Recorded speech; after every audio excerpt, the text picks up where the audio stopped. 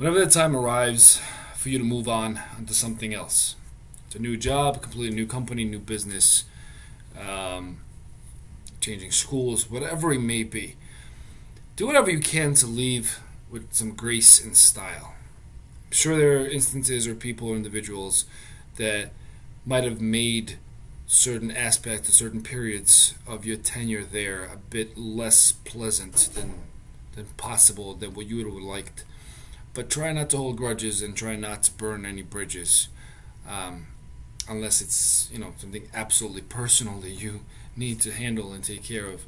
But even then, it's just not worth it. You don't know what life is long, hopefully, and you don't know where you may be in 5-10 years. Maybe you'll be back in the same company, same organization, hopefully in a different role, in different position, with different responsibilities.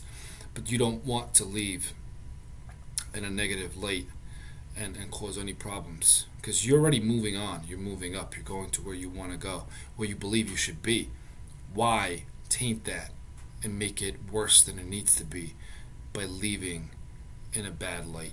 So leave gracefully, a smile on your face, and head held up high.